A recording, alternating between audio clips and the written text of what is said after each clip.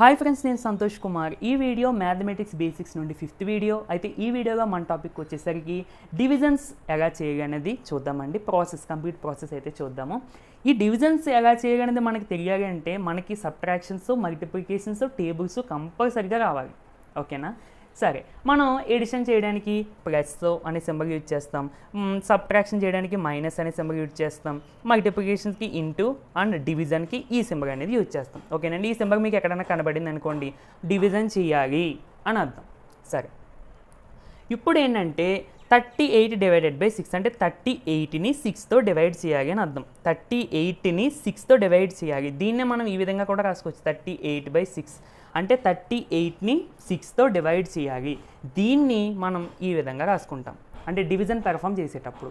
ఓకేనండి? ఏంటి కింద ఉండేదాన్ని దేంతో డివైడ్ చేస్తున్నామో అది ఇక్కడ, దేన్ని డివైడ్ చేస్తున్నామో అది మిడిల్లో ఉంటుంది. ఓకేనా ఫ్రెండ్స్? సో ఇవన్నీ తర్వాత వచ్చినవి. నార్మల్గా అయితే ఇది ఈ విధంగా వేసుకుంటాం అన్నమాట ఫస్ట్లో. సో ఇలా 2 బ్రాకెట్స్ రాసుకుని ఇక్కడేమో డివైడ్ చేసేది ఏదైతే డివైడ్ చెయ్యాలో, అదే ఏదైతే డివైడ్ చేస్తుందో అంటే కింద ఉండేది మాట, కింద ఉండేది లేదా సెకండ్ ప్లేస్ ఉండేది అన్నట్టు కూడా గుర్తుపెట్టుకోవచ్చు. అది ఇక్కడ వేసుకుంటాము. ఈ పైన ఉండేది లేదంటే ఫస్ట్ ప్లేస్గా ఉండేది మధ్యలో వేసుకుంటాం. ఓకేనండి? సో బేసిక్గా ఎలా గుర్తుపెట్టుకోవాలన్నది అంతే, మనకి వెళ్ళే కొద్ది మనం నేర్చుకుంటాము. బేసిక్గా మనకి ఫస్ట్ ఇలా సింపుల్గా నేర్చుకుంటే బాగా గుర్తుండే. సరే, తర్వాత ఏంటంటే ఈ విధంగా వేసుకున్న తర్వాత ఇప్పుడు ఫస్ట్ చాలా జాగ్రత్త చూడాలండి. ప్రాసెస్ ఒకటి అర్థమైతే అన్నీ ఇంచుమించు కాదు అన్నీ ఇలాగే. ఫస్ట్ మనము ఈ సింగిల్ డిజిట్ తీసుకోవాలి. 6 టేబుల్లో ఈ 3 వస్తుందా? 6 1 = 6, 6 1 టైమే 6 వచ్చేస్తుంది అంటే దీనికన్నా పెద్దది వచ్చేస్తుంది కాబట్టి ఈ 2 డిజిట్స్ని కన్సిడర్ చేయాలి. ఇప్పుడు 6 టేబుల్లో దీనికి నియరెస్ట్ నెంబర్, దీనికన్నా తక్కువ నెంబర్ ఏంటన్నది చూసుకోవాలి. 6 6 మనకి తెలుసు, 6 5 30, 6 6 36, 6 7 42.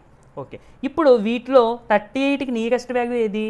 36 అంటే 38 కన్నా చిన్నదై ఉండాలి. గుర్తుపెట్టుకోండి, దీనికి నియరెస్ట్ వాల్యూ అయి ఉండాలి, దీనికన్నా చిన్న వాల్యూ అయి ఉండాలి. సో నియరెస్ట్ వాల్యూ 36, 38 కన్నా చిన్నదే అంటే 6 6 × 6 36 కదా, 6 6 36 ఇంటూ చేసి ఆన్సర్ ఇక్కడ వేయాలి. ఇప్పుడు ఈ వచ్చిన రిజల్ట్తో మనం మైనస్ చేసుకోవాలండి. అంటే 8లోని 6 తీస్తే 2 అంతే. ఇప్పుడు జాగ్రత్త చూడండి, ఇలా మనకి డివిజన్ ఒకటి ఇలా వేసుకున్న తర్వాత దీనికి కొన్ని నేమింగ్స్ కూడా ఇచ్చారండి. డివైడ్ చేస్తుంది, అదే డివైడ్ చేసేది, ఈ సెకండ్ ఉండేదాన్ని మనం డివైజర్ అని పిలుస్తాం. ఇది ఇలా నేను ఇక్కడ ఎలా రాసానో అది మీరు రాసుకోండి. ఓకేనండి? అండ్ ఈ పైన ఉంటుంది కదా ఫస్ట్ ప్లేస్లో, మనం దేన్నైతే డివైడ్ చెయ్యాలో అది, దాన్ని డివిడెండ్ అని అంటాం. ఓకేనా? ఇక్కడ వచ్చేదాన్ని కోషియంట్ అని అంటాం, ఇక్కడ వచ్చేదాన్ని రిమైండర్ అని అంటాం. బేసిక్గా మనకి డివిజన్స్ చేసేటప్పుడు కోషియంట్ ఎంత వస్తుంది, రిమైండర్ ఎంత వస్తుంది అన్నది ఫైండ్ అవుట్ చేయడం రావాలి. ఓకేనా ఫ్రెండ్స్? ఎలాగ డివైజర్ డివిడెండ్ మనకు వచ్చేస్తాయి, కోషియంట్ రిమైండర్ ఎంత వస్తుంది అన్నది మనకి ఫైండ్ అవుట్ చేయడం రావాలి. ఓకేనండి? నోట్ చేసుకోండి. ఒక ఎక్కువ ఎగ్జాంపుల్స్ చేద్దాము డివిజన్స్ మీద. ఓకేనా ఫ్రెండ్స్? సో జాగ్రత్త చూడండి. ఓకే, డివిజన్ చేసి సరదాగా ఏం ఫైండ్ అవుట్ చేద్దాం? Reminder and quotient find out చేద్దాం. ఓకేనండి? సరే, ఫస్ట్ సెకండ్ ప్లేస్లో ఉండేది మనకి, అంటే ఫస్ట్ మీకు ఇంకా డౌట్ వచ్చింది అనుకోండి ఇలా వేసుకోండి. ఇక్కడ ఏమొస్తుంది? సెకండ్ ప్లేస్గా ఉండేది, అంటే బేసిక్గా గుర్తుపెట్టుకోవడం కోసం అంతే. ఓకేనండి? తర్వాత మీకు అలవాటు అయిపోద్ది. నెక్స్ట్ ఇక్కడ ఏమొస్తుంది? ఫస్ట్ ప్లేస్లో, అదే దేన్నైతే డివైడ్ చేస్తున్నామో, ఇదేమో డివైడ్ చేసేది, ఇది ఏంటి? దేన్నైతే డివైడ్ చేయాలో అది, దీన్నే కదా. ఈ నెంబర్ని 4తో డివైడ్ చేస్తున్నాము, డివైడ్ చేసేది ఇక్కడ వస్తుంది, ఈ నెంబర్ ఏమో ఇక్కడ వస్తుంది 769. మళ్ళీ చూడండి, ఫస్ట్ ఈ సింగిల్ నెంబర్ చూసుకోవాలి. ఇక్కడ ఒక విషయం గుర్తుపెట్టుకోవాలండి, మనకి ఎడిషన్స్ అయినా సబ్స్ట్రాక్షన్స్ అయినా మల్టిప్లికేషన్స్ అయినా ఇటు సైడ్ నుంచి వస్తాం, డివిజన్స్ ఇక్కడి నుంచి వెళ్తాం అన్నమాట. ఓకేనండి? ఫస్ట్ ఇది చూసుకోండి, ఈ ఒక డిజిట్ 4 టేబుల్లో ఇది వస్తుందా? ఇది రాకపోతే దీనికి దగ్గర అయింది చూసుకోవాలి, దీనికన్నా చిన్నదైంది చూసుకోవాలి. ఓకేనండి?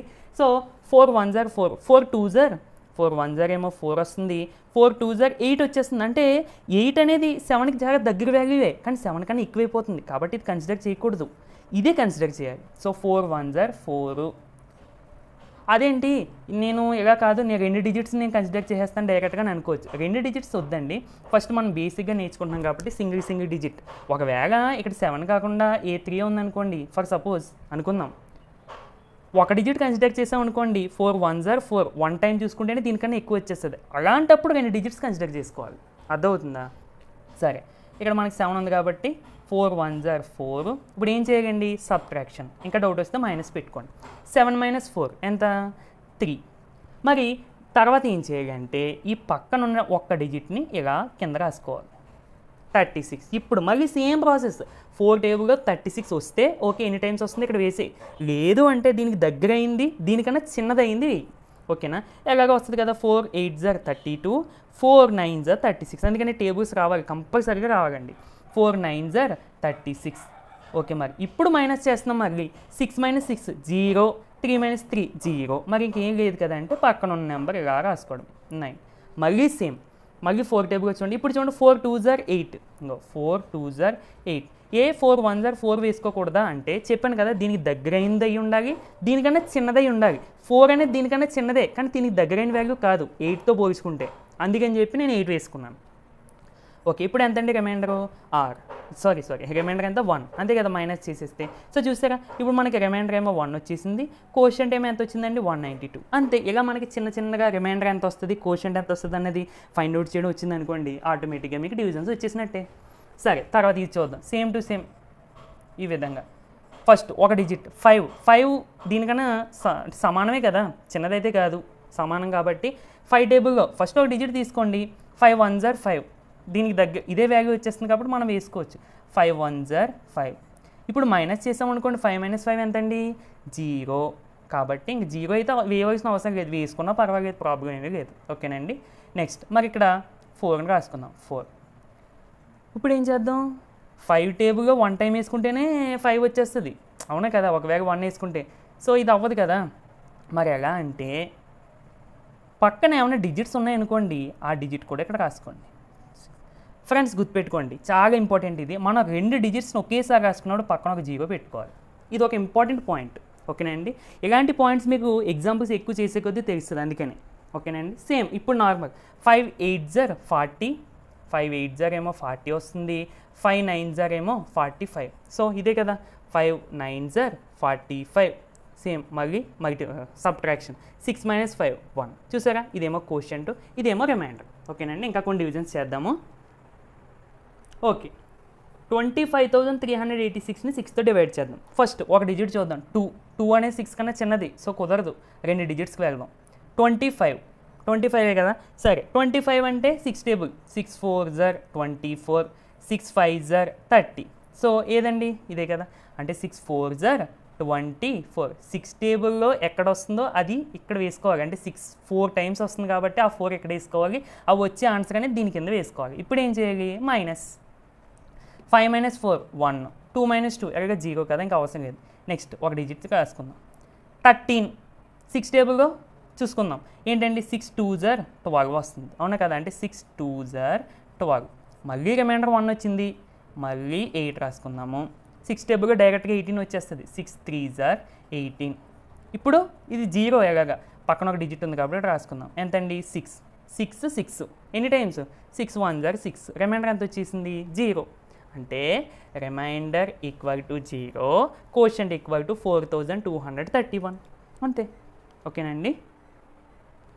ఓకే ఫ్రెండ్స్ సింగిల్ నెంబర్తో డివైడ్ చేయడం ఆల్రెడీ మనం నేర్చుకున్నాం. ఇప్పుడు డబుల్ నెంబర్ ప్రాసెస్ అయితే ఒకటేనండి, ఏ డిజిట్స్ నెంబర్ ఇచ్చినా కానీ ఒకటే.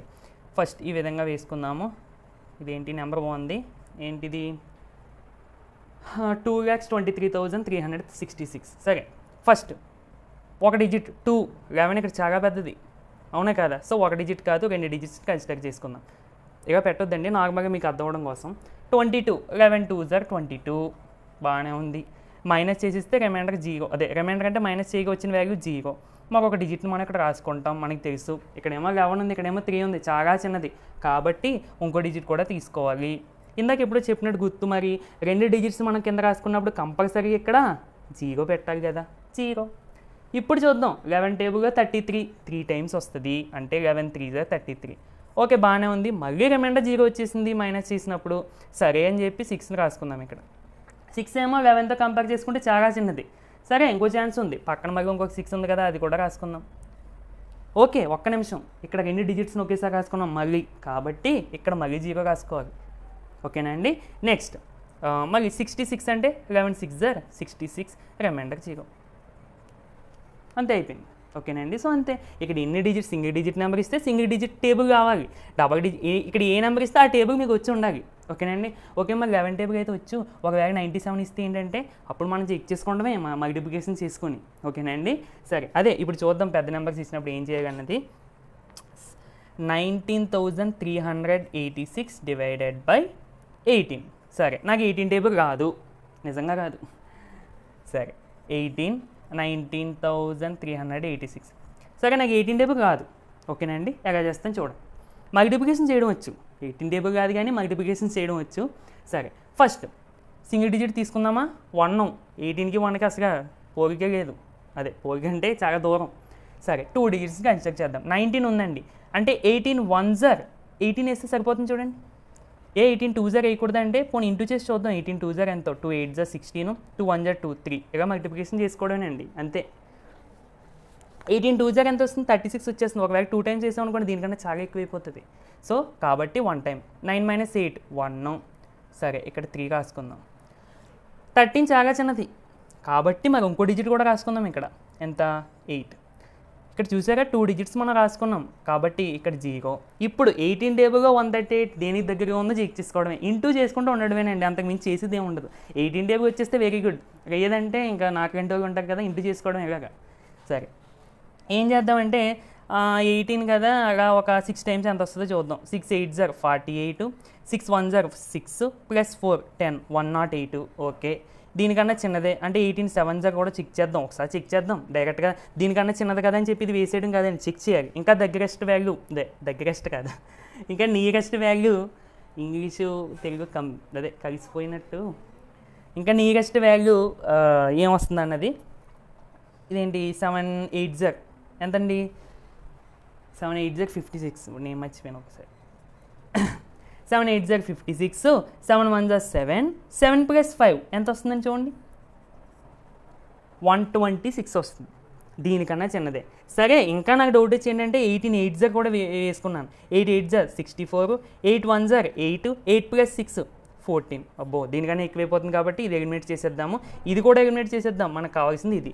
అంటే 18 7s 126. So 18 7s 126. సో 8 - 6 2, 3 - 2 1, 12 వచ్చింది. ఓకే, 12 అనేది 18 కన్నా చాలా చిన్నది. సో పక్కన ఒక నెంబర్ రాసుకుందాం, 6. 126 వచ్చింది. సో 126 వచ్చినప్పుడు మళ్ళీ అగైన్ 18 టేబుల్ కానీ చూసుకుందాం. మన లెక్క ఏంటంటే ఇక్కడ ఆల్రెడీ మనం కొన్ని చేసుకుని ఉన్నాం. సో 18 7s 126 డైరెక్ట్గా ఉంది, 18 7s 126 అంతే. ఇంక లేట్ చేయకుండా 18 7s 126, రిమైండర్ 0 అంతే.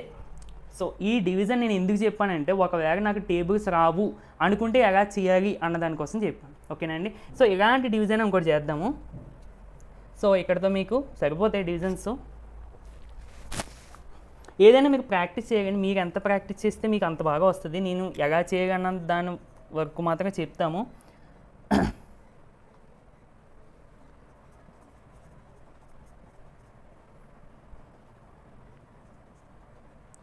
సరే, సేమ్ ఇదంత, ఇది 98738667 అంట ఫోన్ నెంబర్ కదా.